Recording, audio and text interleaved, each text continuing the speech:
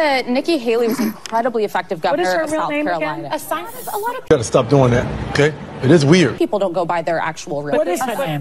I believe it's, I don't want to mispronounce it. It's Indian, but her background's Indian. Doesn't necessarily, I think if she leaned into... A ton of people don't go by their color. Come to our house. You get my wife's name right. I wouldn't be shocked that as an Indian woman growing up in South Carolina at that time, she actually did to avoid prejudice. So I just want to be careful about critiquing her for going by the name.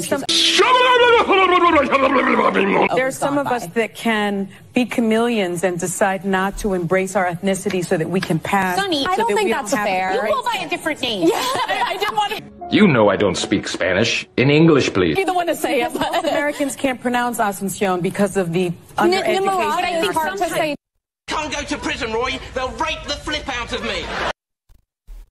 Oh my God. The hypocrisy is just unbelievable. I saw you touch your head, Duncan. Oh my God! I want to go in on this one. So number one, Alyssa Farah, who we all know is a horrible rhino who would sell anything for cash. Anything in the store is available for cash.